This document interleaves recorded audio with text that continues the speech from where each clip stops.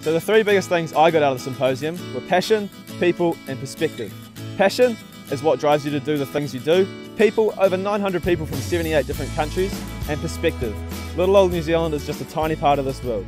So get in and apply. The Leadership Symposium is an incredible opportunity to meet people from all around the world with inspiring backgrounds.